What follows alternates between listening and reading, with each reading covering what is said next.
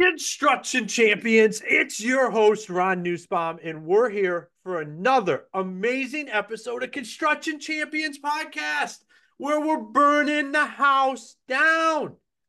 Every Monday, every Thursday, you can find myself here, but what you can really find is an amazing guest talking about what it takes to be a construction champion. And I'm just going to go ahead and do the public service announcement right now for everybody is that when you see me drink this, this is water. It's not a beer. I took a sip earlier on the screen and I was like, Dave's going to think I'm over here drinking, but it And is I'm not. water. What's up with that? So, with that being said, Dave, it is great to have you on the show today. Hey, thanks for having me, Ron. As a guest talking with you earlier, we got a lot of good discussion going, I think, for today. Absolutely, man. I'm excited. I'm ready to rock and roll. But before we get started, why don't you tell all the construction champions out there a little bit about yourself and what got you here to today? You got it. Well, I'm out here in California and started off in a small family roofing business. And the plan was I was going to go to college, get a business degree, come out, and start learning the ropes from my dad. Well, as soon as I did that, he had a heart attack, and I got thrown into the business, and I didn't know what the hell I was doing. I'll tell you, business degree or not has nothing to do with it. Really getting into the nuts and bolts, as you know. So really struggled with that. But and I'll tell you, the best thing I ever did was hired a coach. And we started doing some things. He really got me focused in on how I should be running my business. And things just took off from there. And we focused on our commercial work, built a service department, and really developed a good business, which I sold about 8 years ago, and got a little bored and started this podcast. Back then there wasn't any podcasters in the podcasting space, in the roofing space. So jumped into that, been doing it ever since. Coaching came out of it. So I do coaching with roofing contractors, really focused on the $1 to $5 million in annual sales, smaller contractors. And it's been going great. I love it. I love it, man. And it's exciting to be here. So, for all the listeners, you guys know I hang out in some Facebook groups and stuff. And that's how I ended up meeting Dave. Is there was a post about who should I have on my podcast from Tom Reber, who's been on our show. And I'll tell you what, the comments were dominated by people recommending Dave. So I immediately Wow. reached out to him and I was like, hey, I know Tom's going to be reaching out to you, but if you got this many people saying that you're bringing value, I want to have you on Construction Champions podcast. So here we are. I'm excited about it. I appreciate it. And likewise. And Tom is a great guy. He's been on the show two or three times. It's always entertaining, isn't it? Absolutely, man. Love that guy. I love him too. So, but let's dive in there. And I'm going to ask you the $1 million question. And that is what makes a construction champion? Well, I think really what makes a champion is someone who really digs into their why they're doing this. Why are you running a business? Why are you a roofing contractor? And understanding that your destination, because it's different for everybody. Success, it's different for everyone. And I think that's really important is understanding that, some some folks want to run a smaller kind of lifestyle business where they can spend time with their family. Others want to be king of the world and all they care about is, pumping out the chest and, I do $50 million and I'm going to get picked up by private equity and I'm going to be old Jed's a millionaire. So I think really understanding that is important because without that, you can't build a roadmap to get there. I love it. And it's one of the first things we lose sight of when we go out there, no matter why you started the business. Most of the time, that's the first thing that you forget. It's the actual why I'm out here and why I'm the entrepreneur, but that should really be our driving light as we continue to grow it. When you get into the trenches and you're putting out fires and you're losing this, I mean, it's really true. You know, you're into the business for 1 or 2 years, you're grinding it out. It's nothing like you expected it to be. And a lot of times you're just trying to keep your head above water and you lose that direction. Why you're doing this, hey, this ain't fun. Yeah, no, and another thing that you cover there that really I think's impactful, and I think more people need to understand is like where do you want to be at and what makes you happy? Like we're always chasing, it always seems like guys are just chasing scale, scale, growth, growth, growth. Like you said, I'm gonna be the king of the mountain when you might be just happier doing 2, $3 million a year and make all the money that you want to make, be able to spend all the time with your family. But we don't, I think we just lose sight of that because we get it can become very ego-esque around the local construction industry or even the nationwide. And what's the number everybody wants to know? Top line revenue. That's right, man. And that's well, I'd be selling books and putting on seminars, if I just focused on how to 20x your business. Mm-hmm. But it's all about the profit. It's all about the margin in this business. I mean, we're not selling carpets here. We don't make it up in volume. And this is where I see so many contractors make the mistakes because anybody can grow a business if we're cheap enough. But it's like the saying, top line sales are vanity numbers, and profit is sanity. And I always throw in cash flow as reality. Mm. It's what it's all about. I love that. So how you've been around the industry, like how do we start to change this mindset around it? Like where we measure everything off of these. Because I'm with you. Like I'm a profit will roll everything. You can do whatever top line and you can be in the netting of. Like you can literally lose money, but be the big dog in the room, or you can just be the guy doing what needs to happen and making a good profit and providing for your employees, your family, everybody around you. But that's just not where the industry's mindset is. Yeah, when you're growing and you're growing fast, there's so many problems that go with it. Uh, Trying to find labor to do the jobs. We're throwing B and C, D players out there. Harder to manage the projects. We're running by the seat of our pants. We're running out of cash because we're growing so fast. That's so whoops. And it's difficult. And some of our biggest years have not been our most profitable, and we actually were in that situation, had some big years and really kind of getting out of control.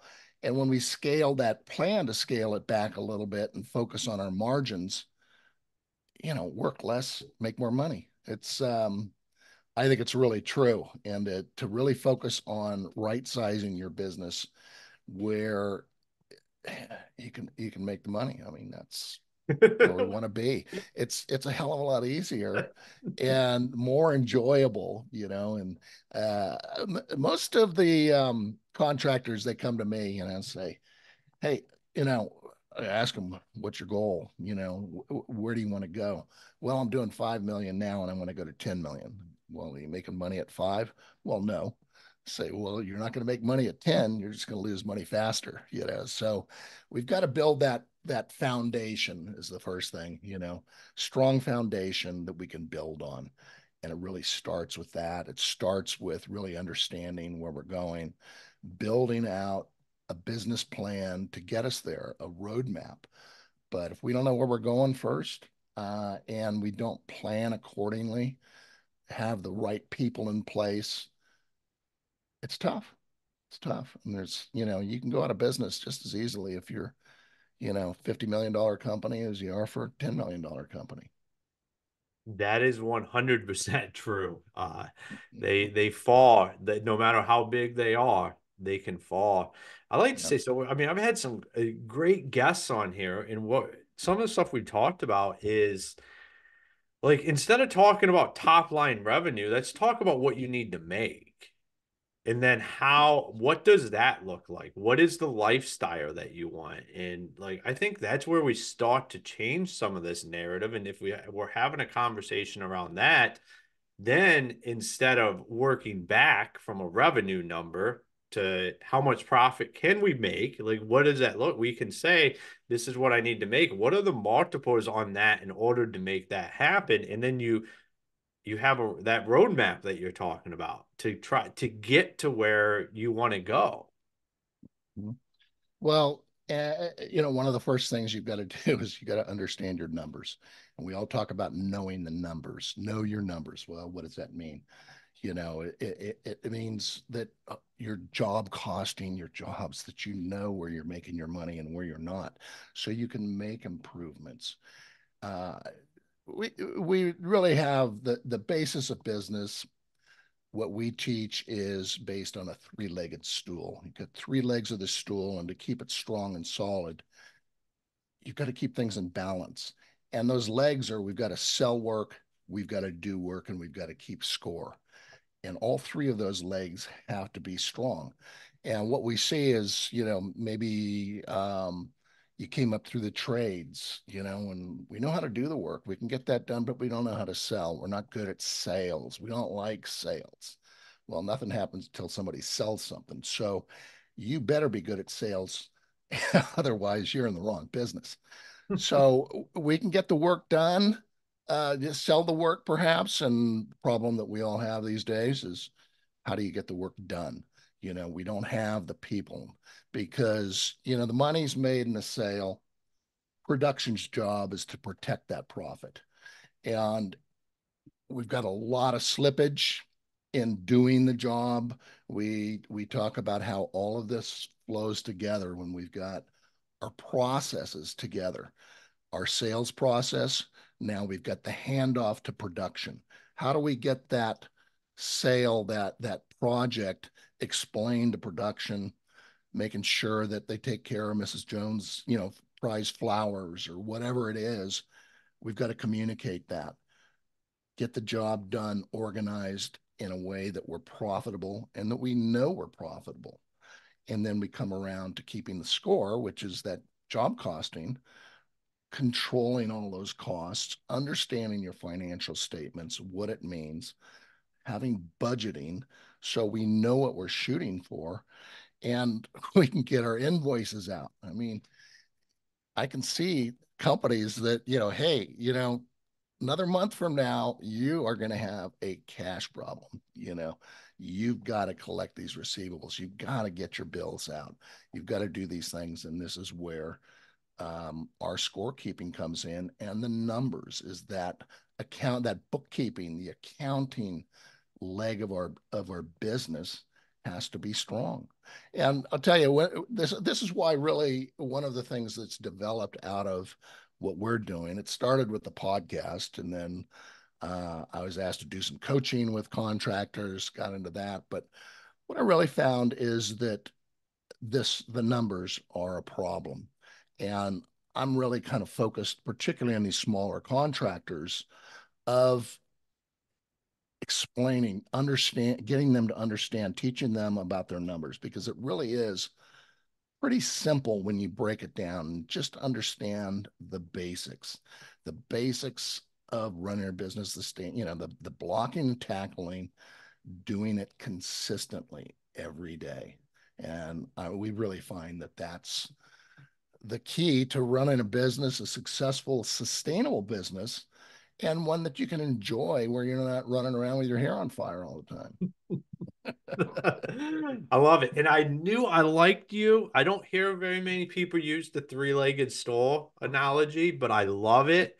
It's one I have used for the last 15 years. I did a little bit different. I always talk about is that it's a three-legged stool. You have the company, the customer, and the employee, and everybody has to win, or else the store falls over, which is the Yep. project that at the end of the day. So, but I love that. I love what you're talking about. And like you said, it's not, we make numbers and all of this into something that's like this, like Mount Everest, when it's Right. really not. Like, it's not as hard as people make it out to seem, to start to learn and to start to develop a knowledge base on this. And I'm just a Marine that was just a guy in construction. And I think we let like that narrative right there dictate that, oh, there's somebody else that needs to understand the numbers. I'm not that person. But it's not like, this isn't Mount Everest. You can learn to understand the numbers. Mhm. And this, it's the implementation where we have the problems. We go to, here's a stack of seminar books over there that I've been to, and you're all jazzed up. You come back from these things and go, man, that makes sense. I'm gonna get these things going. Monday morning, things hit the fan, and now we're off to putting out fires again, and we never have an opportunity. Well, we just, because we're out of control, we don't implement. And it's all about the implementation. And this is why we try to keep things simple. Don't, there are no silver bullets. It comes down to, you know, really just doing the basics, doing them well and doing them consistently. But get a process, stick with it and implement and get it done and manage these things. That's where our focus should be. Absolutely. So, how do you get these guys that are out there? I know we got them listening to us right now, and they're probably dealing with a fire. So, they're not 100% listening. So, if that's you right now, listen up, because Dave's going to tell you how do you get out of that mindset and start to be able to implement some of this stuff that is going to be able to save you from chasing fires all the time. Well, again, I think it's keeping things simple. We have a one-page business plan, and this is on our site. You can download it for free at the roofershow.com. But it just 10 things, simple, easy to follow, and it lays things out, which is, really understanding, number one, what it is that you're doing. We see a big problem with contractors. They're taking on too many services. Roofing contractor becomes, oh yeah, I have requests to do decks, all of this, basements, and the next thing you know, you're doing too many things. And this was the lesson that I learned. I said we brought a coach in ourselves, and this really changed everything. That's where I got the three-legged stool from, stole it from him. But we did residential, we did commercial roofing, we'd do anything, dog houses, whatever it was. And the first thing he did was, hey, where do you make your money? I don't know. We do roofing. Well, we broke those down into profit centers or loss centers in our case. We took the residential and the commercial, split those out, and really looked at where we were making our money. And it turns out we couldn't make any money in residential space. We just weren't good at it. It's not that, one's better than the other. But for us, we just couldn't get it done. We had callbacks, we had constant problems. And what we did was we just said, all right, we're going to focus on our commercial business. And we did that. Things just took off. And we started making some real money. And I think that's the first thing that you need to do. And then really understand your customer. Who is that ideal customer? What makes them that ideal customer? And where do they hang out? How do we get them? How are we going to differentiate our business so we're not just a commodity? And it really starts with that. And then we have a next step and next step. And that comes down to, we're big ones for checklists, and everybody talks about systems and processes. It can really be broken down into a checklist. You get on a plane, they go through a checklist. That's their process. Well, they've flown that plane 1,000 times, but they still go over that same checklist. And that's really what we're talking about when we talk about process and systems, is that keep it simple. I love it because that's what it's got to be. At the end of the day, to get that implementation that you're talking about, it's going to have to be something simple. And having an understanding, I guess I would challenge a lot of our listeners out there that are listening to this conversation right now is, have you ever even written out a business plan? Do you understand? Like, I met with a guy this morning and we were in, that's what he helped. He does business plans locally here for entrepreneurs. It's like just kind of his way to give back throughout his time. And he's like, we way overcomplicate this stuff. Right. And I love what like, there's a free resource. Even if you've written one out before, here's now a resource that you can go and utilize and do a one-page business plan. And I I challenge even more the people that have done them before to go redo it like this for where you're currently at, and then start to compare that, like, that original why to where you're at right now with that business plan. And it changes. We always did one every year, and we had a facilitator come in and we would do a retreat with our key people and would really talk these things through. What is it that we want to do? Where are we going? And we can get that destination. See that mountaintop over there? Here's how we're going to get there. I'm going to lead you there, but we're all going to understand where it is that we're going and how we're going to get there. But more importantly is the why, what's in it for me, for each of our people and so forth. And you've got to make that why for everyone, that they can see that there's a future, there's a career path, and it's really important to set that up. And things change, every year. We would tweak it, but if you don't really take a step back, see the forest through the trees, again, you're just out there wandering around through the wilderness. You're not going to achieve those goals. Well, yeah, you can't tweak what you don't know. So, like, and that's another thing that we see is like, people making adjustments without even knowing. Like, oh, if I just do this, it'll change everything. Well, what are you basing that on? Exactly.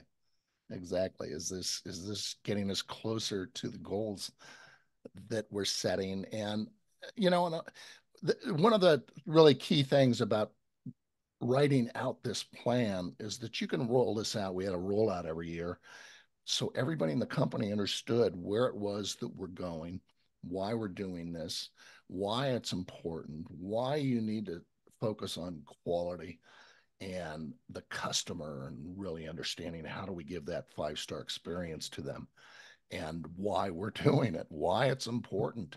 You're going to get more work. You guys are going to have more opportunity. Everybody's going to make more money. So laying that out and being clear is really what we need, in leadership to take your company a certain direction where it is that you want to go, and they all need to understand that. Awesome, man. Well, I love it. You're a wealth of knowledge for everybody out there in the entire industry. So for all the construction champions out there that are listening, if they wanted to find you, connect with you, learn more about what you do, where's the best places for them to do that?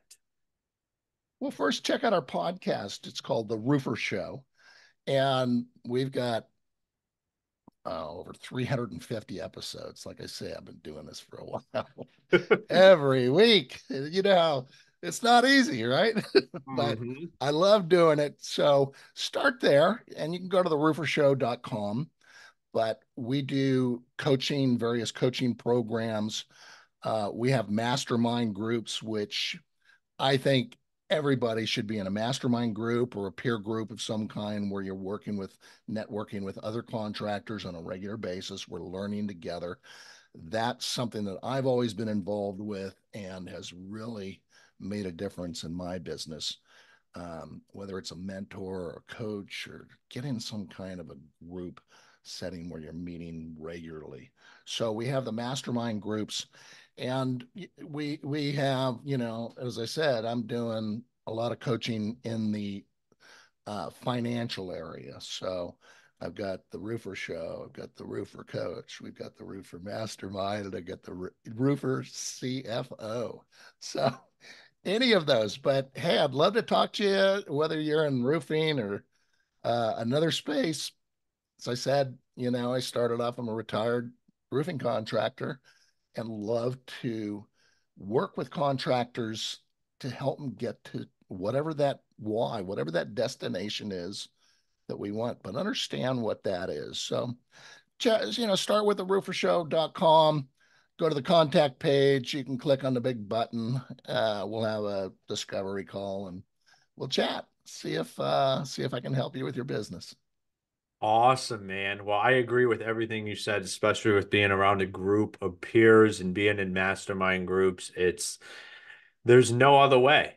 It's just that's the way it should be. And the sooner that you get involved with that kind of stuff, the sooner you will understand why people like Dave and myself would say that no matter what you're doing. Like now I'm in software and technology ones. Before I was in construction ones. Like it's the only way to get around the right people that will help you get to where you want to go. So Really builds the confidence in your decision making. I think one of the things it does, you think you're the only guy that's screwed up in this industry. Hey, it's tough, man, but we all have things that we can learn from each other and we can teach from other, teach each other. So, absolutely. Dave, thank you for being on the show today. Ron, it's a pleasure. Really enjoying our conversation and love what you're doing out there and keep at it. I will, man. And I enjoyed the conversation as well. So, construction champions, another episode. And I want to know, how complicated are you making things? I know this might seem like a simple question, but for our go look in the mirror moment of the show, is go look in the mirror and be like, am I making this overly complicated? Because chances are you probably are. I know I do. I know I have. Sometimes you have to just step away and be like, this could probably be a lot simpler than what I'm making it. And that's not a bad thing. We have to get out of our headspace and on a mindset that where simplicity doesn't mean that you're simple because of that. It means that being simple is what gets the results that you're trying to get to. That's a bridge I had to cross where I had to understand that just because it's simple doesn't mean it's bad. It actually means it's better because more people can take advantage of it. More people can utilize it. So as you grow your team, you don't have to worry about complex meetings to get people up to speed on what's happening within the company. And for two, a free resource that I heard Dave drop out there, the roofer show. What was it again, Dave? TheRooferShow.com, where you can pick up the one-page business plan. One page, simple, take you a few hours, but it'll get you started on the process of planning. That process is so important. I love it. I love free resources, guys. Like, take advantage of this stuff. Like, people pay a lot of money to go put something together, like that business plan. This gives you an opportunity to put something together and take a look at it. Like, it's going to take some time. You're going to have to invest in it, but it's one page and it might change the trajectory of your business here in 2024. Think about that. Like, how powerful is that off of something that you learned on a podcast and then took advantage of a free resource? Like, this is why we're here at Construction Champions Podcast, because we want to continue to bring value, continue to put you in a position where you can level up and grow and learn and change your mindset. Because when your mindset around the construction industry changes, the entire construction industry starts to change. And that's why I started this show. So, Construction Champions, make sure you check out all of our great sponsors in the show notes below. And until next time, be the champion you were meant to be. Introducing BuilderComs, the construction communication software that's changing the game. Say goodbye to communication challenges and hello to effortless communication. With BuilderComs, you can communicate with clients, share pictures, videos, and documents, and keep clients informed about the progress of their projects. Get real-time updates, prevent miscommunications and delays, and ensure successful projects. Don't let bad communication ruin your construction projects. Try BuilderComs today. Visit us at buildercoms.com.